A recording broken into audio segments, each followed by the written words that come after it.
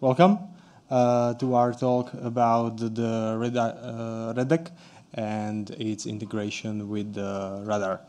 My name is Marek Milkovic, and together with me is Petr Matula. We work at Avast, where we work on RetDec.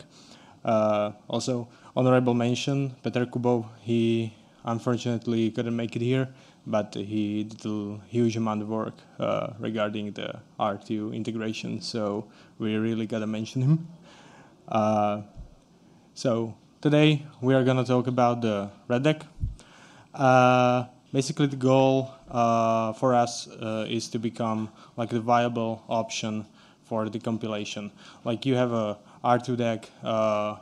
This morning we found out that we also have a Ghidra, but we would like to become like another option for the users to use some kind of decompilation tool. We would also like to hear some kind of feedback from you, because personally we didn't know much about radar before we started working on this integration. We would really like to hear the feedback from the users of the radar, but also from the developers, like are we going in a right direction with the whole integration process.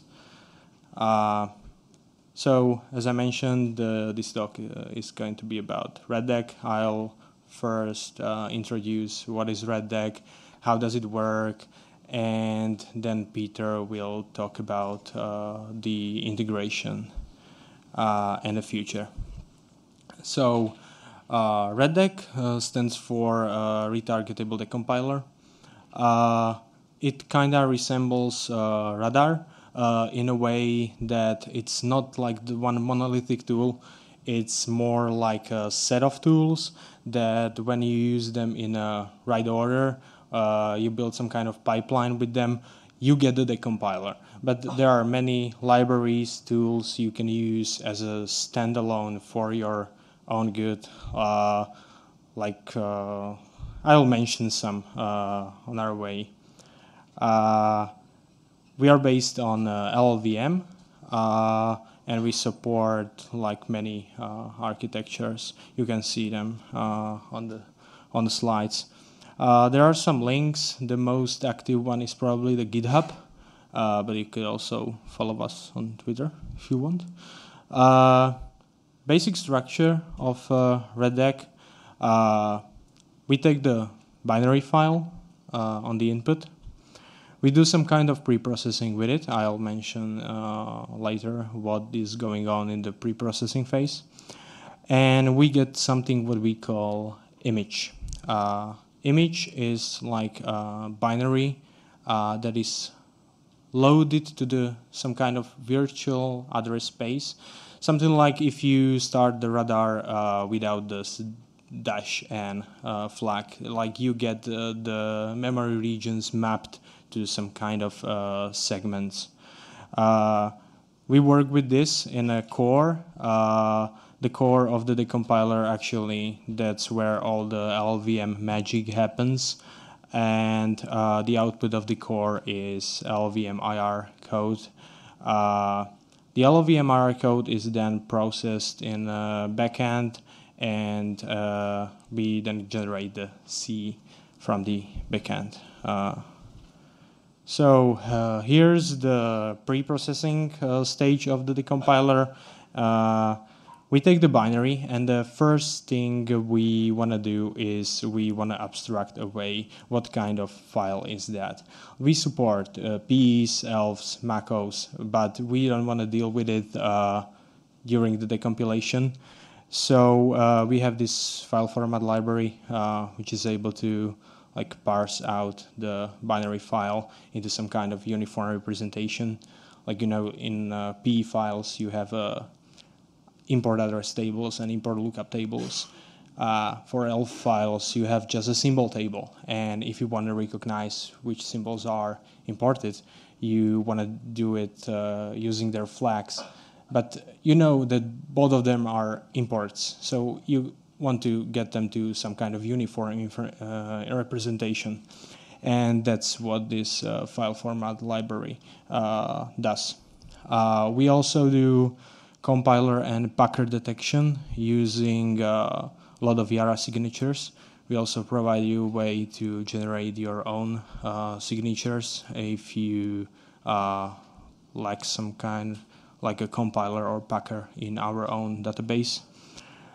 And the output of this is a JSON file which contains all the information that were parsed out. What do we also do, like a side track to this, is unpacking, because mostly when we want to decompile something, we don't want to decompile the packed binary. So we are trying to run a series of unpackers. Here is just the UPX is this shown here, but there are many more unpackers we run, and we try to do it recursively until we get to some kind of binary that we no longer can unpack, and that is what we consider like our input file to the rest of the decompiler. The core of the decompiler then takes the JSON that was generated by the pre-processing phase, and it also takes something, the image, like I mentioned what is image, but it also has some additional inputs, like it can take debug information and make use of it during the decompilation, and also description of ABIs, so we can know like how we want to deal with the instructions. Then there is this big black box or big dragon that does the magic, and the output is the LVM code. What actually happens in that big black box is we do some kind of initialization first, and then we want to start decoding the instructions. But we don't want to decode every single instruction, so what we do is we remove statically linked code.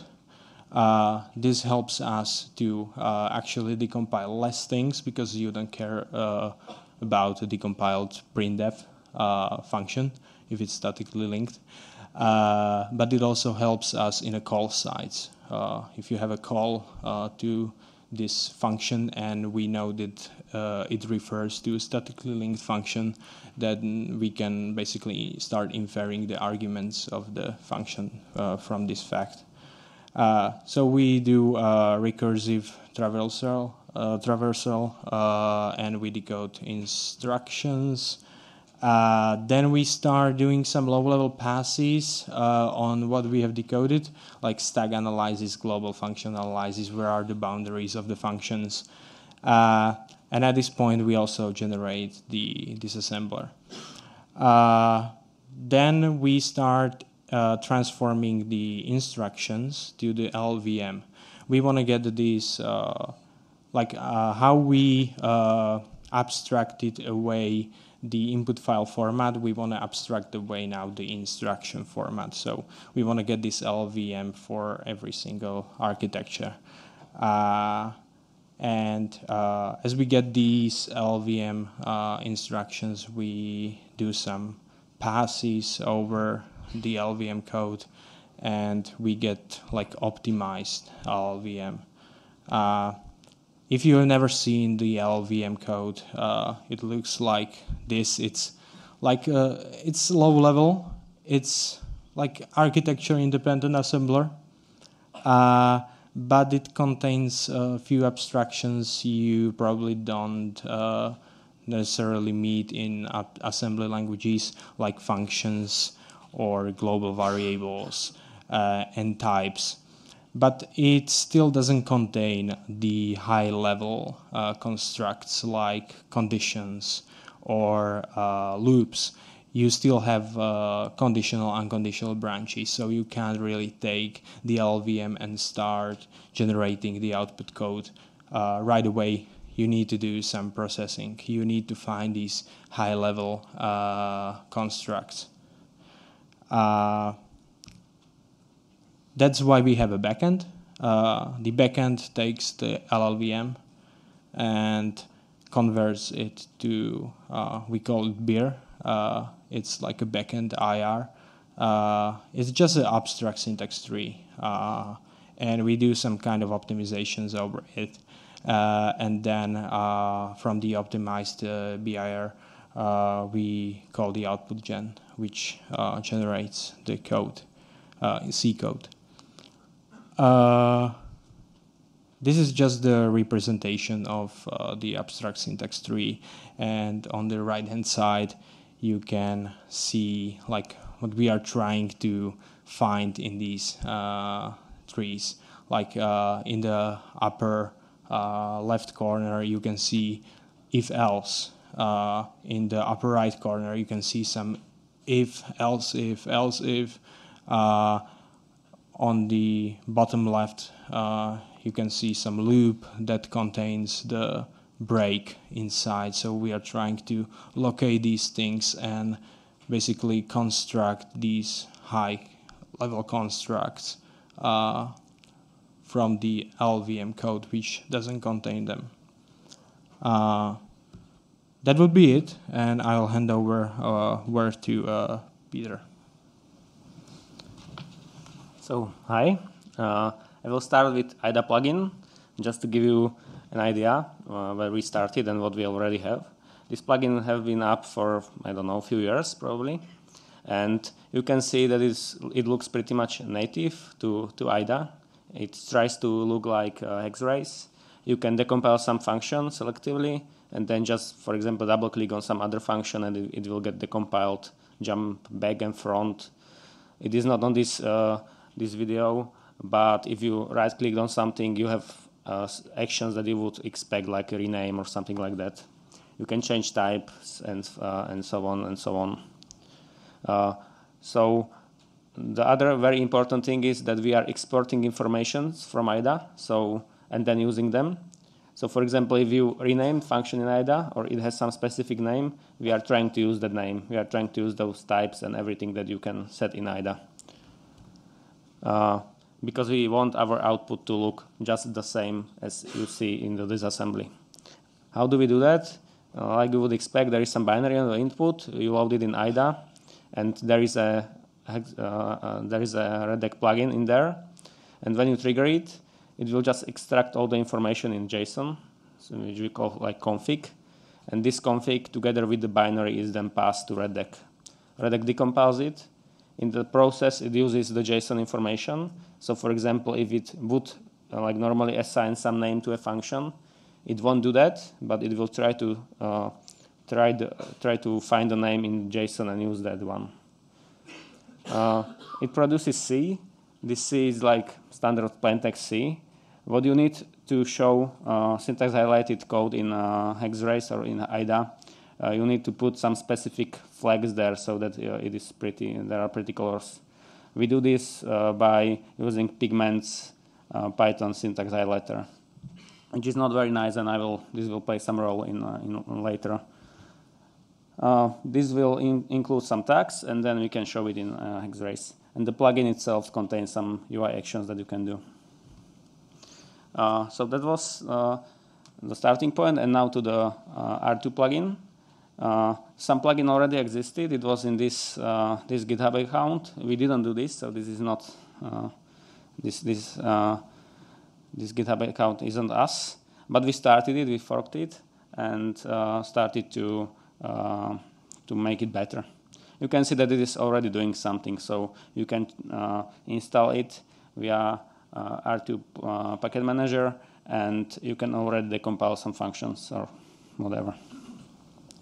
So how does it look in like bigger picture? Pretty much the same as the plugin for IDA.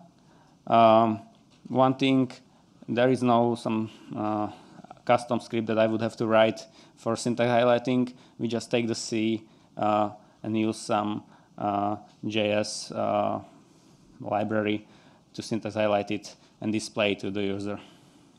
Yeah, the plugin is in JavaScript, at least for now. So we take this and started to do some modifications. What I'm going to present next isn't based on this original repository, but on this fork. And also the changes necessary in RetDec are not in master yet. They are in branches that are called r2con. You can reproduce it, but I wouldn't suggest it as for now. This is pretty much work in progress. So we will move the branch or the whole repository somewhere else, the plugin, and we will let you know where it is. We also will move or merge these branches to master when they are ready. So now for the improvements. Let's start with input files themselves, and let's start with the second picture that I probably should put first. If you load the binary in IDA and you do some modifications, is this a problem for RetDec? In Hexrace or in IDA it is, because it doesn't get written back to the file, and it only the modifications are only in IDA like representation of the file. So when you trigger decompilation, the original file gets decompiled, and you've got problem because it is not the same thing that you see in IDA. You don't have this problem in Radar because you are forced to open the file in write mode if you want to modify it, and it gets written back to the binary. So the binary we are working with is the correct one, the modified one. This begs the question if we can do this somehow better and like unify it and don't care about the original tools or how they behave. I'm thinking about writing a new input mode that everything would be in JSON, in self-contained JSON. It has some pros and cons. I like the idea that it is self-contained and everything is in this one file that you can decompile. You don't even care if it is like ELF or PE or whatever. You just got the dump of the sections or everything that you need. There are some problems that I can see. Like it would be probably big, and maybe we will just make ourselves a lot of work, but who knows? So this is not implemented yet, and maybe it will never be, but who knows? So now we've got the binary itself, and we want to start the compilation process. What happens in both Radar and RetDec is if you want to disassemble and decompile it, you need to disassemble it. And disassembling itself isn't that easy. It isn't like naively written linear disassembler that would just start somewhere and continue until the end of the file. It is using some pretty clever algorithms, and it is not always trivial. It is often expensive, at least in RetDec. And there is a potential that when we do this process twice, once in Radar and once in RetDec, the results will be different. So for example, those nice examples that Pancake showed, when you've got side-by-side disassembly and decompilation output, it doesn't have to match if you use RetDec. So the solution is we can also extract control flow, which we weren't been doing so far. You basically just add new structures to JSON. The R2 plugin will dump the control flow, and the RetDec decoder will just disable all the functionality that tracks the addresses and targets, and just use the information in JSON. Okay, we already saw, I mentioned JSON a lot of times, so we can extract all the informations, or pretty much all the informations from R2 to JSON and then use them. At the moment, we do function names, demangled names, calling conventions, arguments, types, and so on. There are some problems, mostly with global variables. There is some open issue in R2. I think for global variables, we so far have only names. It's if I understand it correctly, because the names are just some attributes of some addresses, but there is no real concept of global variables in R2, but I may be mistaken. Anyway, when this will be fixed, we can also do global variables. One big thing that we worked on during the summer pretty heavily on is types. This includes complex structure types. one thing that RetDec pretty much sucked before and still sucks in master is like complex types. So for example, if you start with this C, there is structure of 3 ints, and then you work with the ints. And there is a global variable, and you assign to the elements of the ints. If you decompile it with us or with probably any other tool, you get something like this. This is because the compiler can generate like accesses right to the correct address. So there is no way to tell that there was a structure there. So we will just see the first element is at address, for example, 1000 hexa, 1004, 1008, so on. So yeah, we would decompile it like this. However, if you somehow provided us with additional information and you would say that through the JSON config that on this address or there is this structure and this global variable at this address has this type, right now we would produce something like this. We would apply the information to that address, but we wouldn't like fix all the uses of the members. So we know that at address 1000 there is this structure. We even fixed the access to the first element of this address, but all the other elements are still like screwed. So what we did, we tried to get something like this. We wrote some new like aggregating algorithm that every time you are changing the type of pretty much any object during the decompilation, it will check all the other objects there. And if some of the objects it is checking like belong to the main object, it will get transformed, it will get removed, and the operations are on the main object. This is not trivial, especially because there could be like a lot of stuff with alignment. So you can write something like there is a character, a char, and an int, and you would expect like 1 and 5, but it may not be. It can be like aligned different architectures and stuff like this. This is pretty simple example, but it should work with like arbitrary complex structures and arrays when it is done and implemented correctly without bugs. Okay, yeah. This is example with a global variable, but pretty much the same thing you can apply to local variables, even like arguments, and this is passing by value, but also if passed by pointer. So in this case, instead of addresses, you work with offsets, but it's pretty much the same thing. So this is the goal. Okay, now another big thing. So far in master, when you get all the way to the end of the decompilation process, RetDec has no information, no idea about addresses associated with statements that is generated. That means that, again, the fancy stuff that you saw in the morning, like saying this assembly instruction is associated with this statement in C, or even like sub parts of the statements, is not possible in master. Why? Because somewhere around here, this assembler generator, we throw out all the information about addresses. This is like historical. We started like this many years ago and never actually added the functionality. The code grew larger and more complex, and now it is not so easy to edit. Well, the problem is that we don't have the information. The solution is don't throw it out. But in fact, it is not so easy.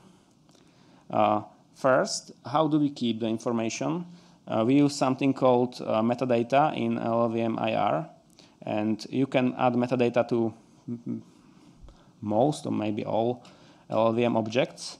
In this case, we are adding them to the instruction themselves. So here you can see a load instruction, and the red part is edit metadata of some kind. This is ASM other kind, but it doesn't matter the name. And index 0, and index 0 says that it is a value of 64-bit integer of some value. So if I had many instructions, I would add metadata like this to all instructions. It looks okay and simple so far, but let's go back and let's see what like after this step. There are LLVM passes and some other custom passes. LLVM passes are those passes that we borrow from LLVM, and if you use Clang for compilation of something, those are the same passes that Clang would use. The problem is these passes don't know and don't care about our metadata. So they can throw them out, they can do whatever, and it is not guaranteed that this information is gonna get propagated and preserved. So we had to hack LLVM a little bit, which we don't want to do very often, but I guess no other options in this case. The hack itself right now isn't like too big, it's really like few lines, and it looks that it works most of the time or all the time, but it is not guaranteed that the information doesn't get thrown out. Just so you can imagine, it doesn't mean that it will get thrown out in like all the module, like everywhere. It can happen that one instruction is gonna get optimized and some other pass optimizes it and it throws out the particular information for these single instructions, but most of the times it should be okay for most of the instructions. The same problem is with our code pretty much from this point onward, because all the other code after that doesn't really have or didn't have any concept of addresses. So we had to add them. In backend, there are like two main objects that represent the code, statements and expressions. So far, I added this concept of addresses only to statements. It is not yet added to expressions for some internal reasons, but it will have to be for this to be like really good. The issue, again, the optimization is backend. So for example, we've got this thing on the left, both of the statements have some address. It can get optimized to the thing on the right. And now, which address should you use? I will tell you in a moment which should you use. But in general, it works at the moment, but it is not perfect, and more work is needed. The other thing that we worked on is like friendly output for third parties that could be consumed by either Radar or IDA. So far, our output was only C or Python-like code, and the problem, for example, in IDA is those tags for syntax highlighting that you need to insert. Now, if the plugin itself want to do this, it would have to parse the C, which is not easy. We don't want to have like C parser in plugin or in IDA or wherever. We solved it with that Python highlighter, but it is not a good solution. It is simply a hack that we just put one more thing, some random Python script that takes something and the C and outputs the C with some random IDA flags. The same thing is these addresses that I was talking about. You really don't have any good way to propagate this information in C. You don't want to put a comment after every line and stuff like that. So we need something better. We decided to use JSON and to serialize the output to JSON. And we dropped the Python output because it simply wasn't that much used or tested, and it made it harder to move forward. Now back to the addresses, or the JSON output at first. It is basically just a stream of tokens. Basically what Lexer would produce when it is parsing the C code, serialized in JSON. You can add custom entries to this. So far it's only addresses. Maybe in the future there will be something else. So when I started with addresses, I thought that all that we are going to need is like associate lines with addresses. So say this C line was on this address. The problem is like here on this example. It is more complicated than that. This single line can be associated with many addresses because it is like high-level representation of many assembly instructions. So to write something like this in assembly, this one function call, it will be maybe like 20 assembly instructions. So you don't really want to associate it with only one instruction, with one address, and just associating it with the lines is just not good enough. If you have something like this in a hex arrays and you tap space, it can jump or associate based on the position in this line with the correct address. The same thing we saw this morning in in R2 with, I don't know what is Ghidra or Ghidra plugin or R2DEC, I don't know, but this is like pretty common functionality. So what do we do is the address is just a modifier of tokens that are following it. And basically all the tokens after the address have this address. And then the next address comes and it modifies all the other tokens. Example is like this. I guess nothing to really log into, but okay. The description is on our wiki page on GitHub, and I will show you some demo if it works. Hopefully it will. So at first,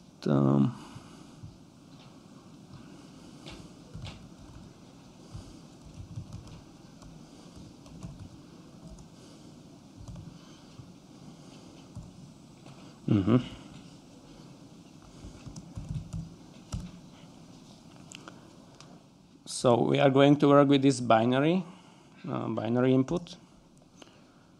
We load it in R2 and go to main. And now we trigger the compilation on main with R2 RetDec plugin, the ours from our fork, not the one from the original repository. Okay, we already see that there is some decompilation, some output. We see that the main function is called main, but other functions have no name, so this was probably stripped.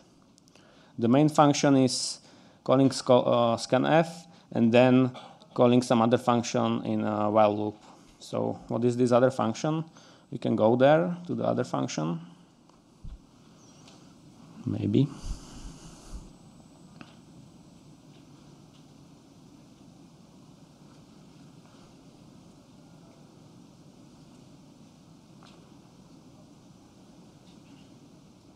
We decompile it again, and we don't see much. It is calling itself, there is printf, some string, but it doesn't look very useful.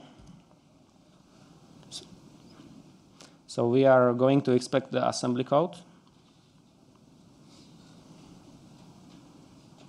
And what we see here is that at the start of the function, it is storing some registers that were not filled in this function before, which would suggest that these registers came as arguments. This is, I think, it is x86. It would probably, in like default calling convention, wouldn't behave like this. So let's look into that. We are going to ask R2 what calling convention was used for this function. Okay, this is like there was some lag, but it says that cdecl was used, and we are going to inspect this some more, and basically just by our knowledge of like these things work, we are going to say that ECX and EDX is stored. This is typical for fast call, so we will say to R2 to apply fast call calling convention to this function. Now we decompile it again, and it should get propagated to RetDec. So the function looks different than it looked before. Before, I didn't say it, but there were no arguments. Now there are two function arguments. It was calling itself, it is still calling itself, but with those arguments. And there is some if. Yeah, so, but it already applied stuff that it took from R2. Okay, let's continue. Let's go to main and see how the function is used. Again, if we decompiled before, there was nothing, no arguments. Now there are arguments, and we can see that the first argument is some string, and the second one is a value.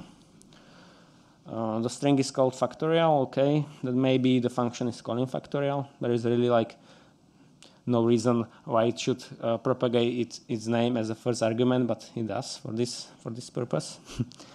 So what we do, we go back to function, we compile it for some reason again, but now we will, I hope, apply some renaming. we renamed function to factorial. Now it's called factorial, great. And we also saw that the first argument was not int32, but basically string, a pointer to. So we say to R2 to apply this function signature to the function. If we decompile it now, it is applied. We can see the type changed. There are no ugly type conversions that there were before. And we even see that the result of the factorial is like, it is stored to variable named result and returned. This was there also not before. If you are asking why this code wasn't there before, because RetDec is doing some like heavy optimization. So if something is not used, it will probably get thrown out. We just said that this variable is returned, so it gets used or not. We said that this function is returning something that gets translated to, we know what object is returned, and we will return it, it gets used, and we see more code than before. What else can we do? Oh yeah, we can check if it is factorial, I think. So we will run it. Put in some values. It doesn't look like it. If you noticed, there is no multiplication going on. There, for whatever reason, there is minus, where you would expect multiplication for factorial. Yeah, because we didn't, yeah, we closed the R2, so we need to apply everything again. This is basically where we ended before. And what we can do now is modify the instructions in R2, the ones that are doing subtraction. We will modify them to multiplication. This binary was just intentionally screwed up, just to demonstrate it. Yeah, it needs to be open in the write mode.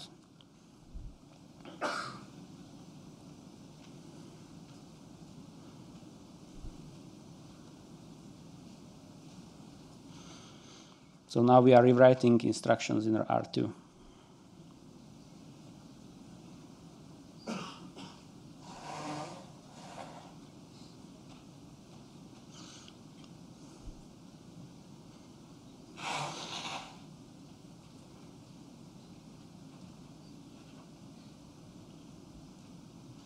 Okay, I think this is the end, or is it? Whatever. I think we saw enough, or no?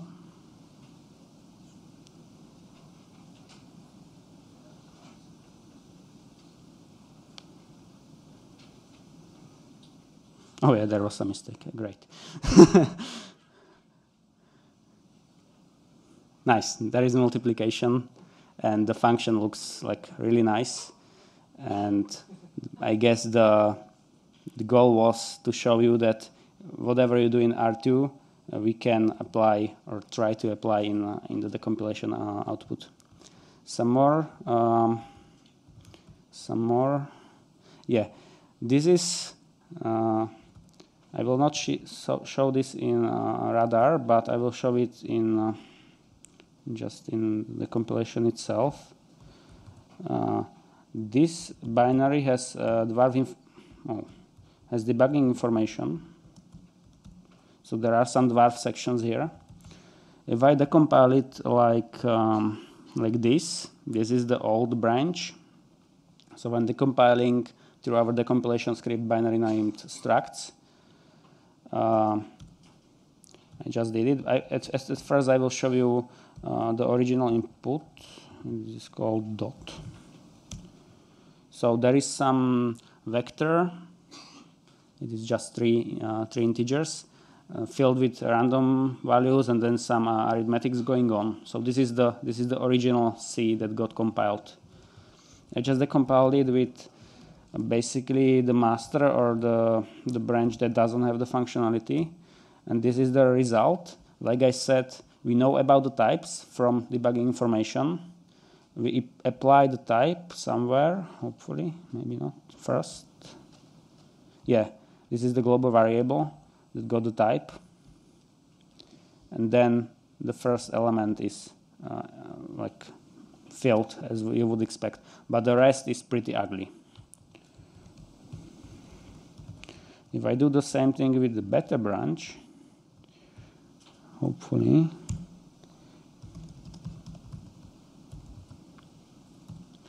this is the new output after the aggregation that I was talking about. So this is the goal also from R2. So you as a user can apply structures in R2, and then it gets propagated the same as we would read it from debugging information and apply to the output. So that's all for the demonstration. And now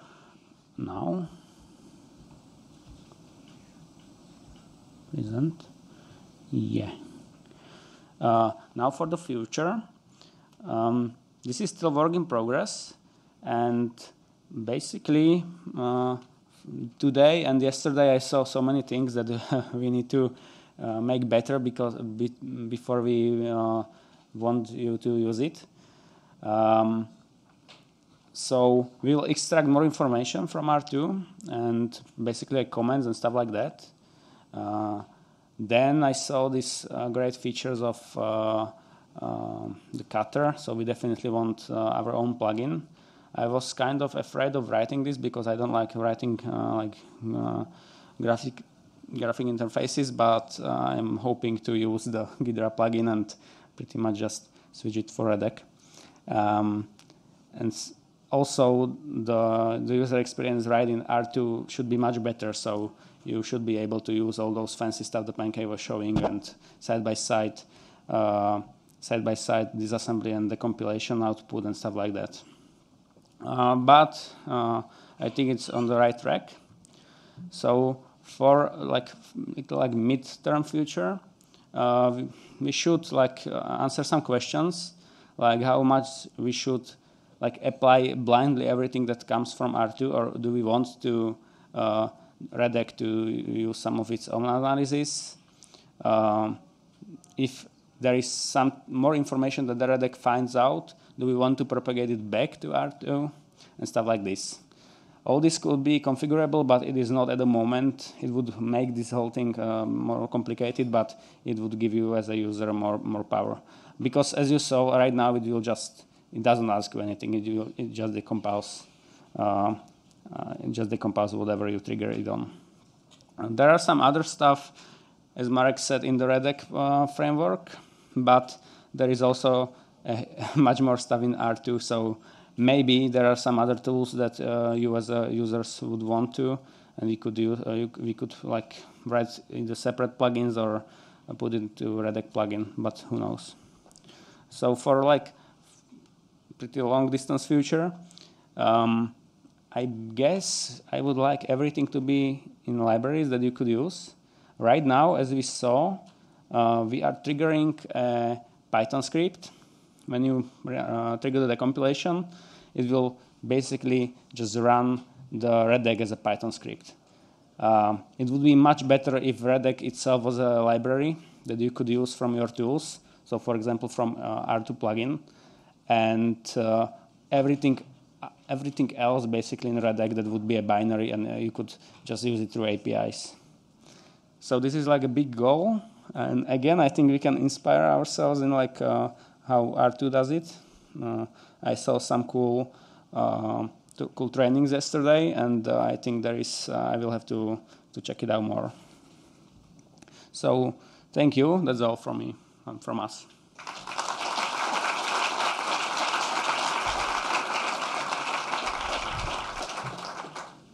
Yeah. Any questions? Questions? Just a simple question. How do you do the compiler detection? When you were saying in the decompiled code, GCC version 4.7, are you using Jara? Are you using strings? Are you using heuristics? We are trying to use some heuristics and read the node section of the ELF binaries. There is a version written, but even if you delete it, we have signatures that are matched against the entry point and bytes around it. And we basically spend some time generating signatures for various versions of GCC and other compilers like MSVC, etc. So how confident are you that this is the right compiler? I mean, like, well, basically, we are probably not confident to the minor version, but we are confident to the major versions because the entry point stub doesn't change that much around minor versions. Okay. Well, lovely. I want to see that later. Thank you. Okay. There's another question here. Hi. I would like to know how's the compatibility between the OSs with your tool. So with not just your tool, but also with the plugin for R2. Okay. My question is how compatible across OSs is your plugin for R2 to use RetDec? Okay, no idea. I tested it only on Linux. So I basically tested it only on Linux. The goal should be that all the three OSs, the three main OSs should be supported. But I don't really know if it's the case now. It definitely will be once we merge everything to master because other RetDec parts, all of them are running on all three OSs. So yeah, that is going to be the goal. I think it should work. I can't say it does, but I think it should because it's the plugin itself is JavaScript, and you can install RetDec on all three systems. But I don't know. The IDA is on Windows and Linux. It is not on Mac because we don't have Mac IDA licenses. So when you pass the binary and the information from R2 to RetDec, so right now you use the original binary, just the file that R2 loaded, right? Yes. Okay. Do you think it would be possible when you did all the library slide that you showed to make RetDec a library that you can actually use all the mappings and everything from R2, so I can just, for example, load some shellcode at a random location and then decompile that? Okay, I don't know much about it, so maybe we should talk later. Yeah, I think so. I think there is maybe what I was talking about JSON. If we can all serialize this, all of this serialize this somehow represented in JSON and just throw the binary out, so you wouldn't need it. So yeah, you could basically just export everything that you want. So yeah, I guess it could be done. It is not at the moment. So for Ghidra, we have just one single class, which is also, I think it's called load image, and we just implemented that, and it has one method, read memory at some address, and we just read the memory, and we just use R2 to do that. Yeah. So I think a solution like that would be ideal, so you don't have to. Yeah. So basically.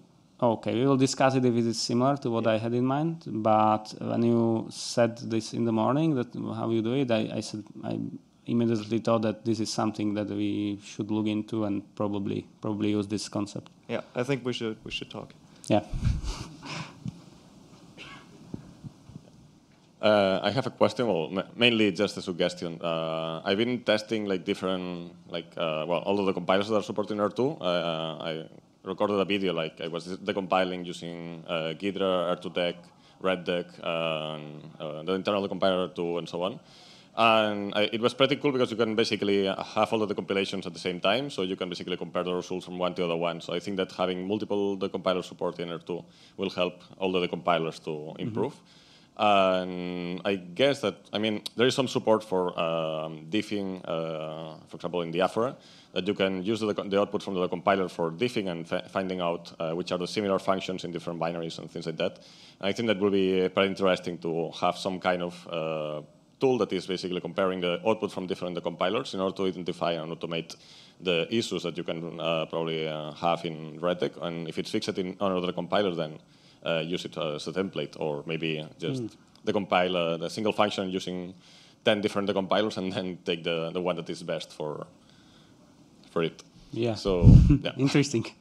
Yeah, I think that it's pretty important to have a good test suite for not introducing like regressions and so on. I don't know if you have like a test suite for RetDec. Yeah, there are multiple layers of tests, and even on the page that I showed here,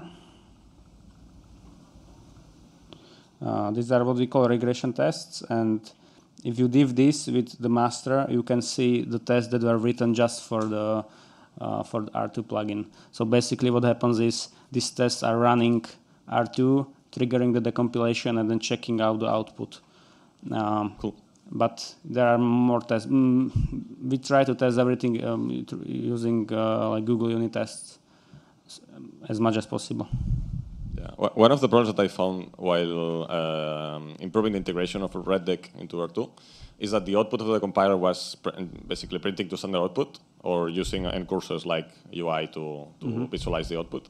And I basically modified it to use R2 pipe to print that using an echo into the console. I don't know if you're using that, but if you are printing the output of the compiler using the r2con API, you can basically integrate this into panels mode, for example, or visual mode. Or I think I made a note of this when you talked in the morning. The panels mode looked pretty cool, and we definitely want to do that. So we will look how the other decompilers do it and try to do the same. Sure. Yeah. We can talk later about that. More questions? Nope. Thank you. Thank you.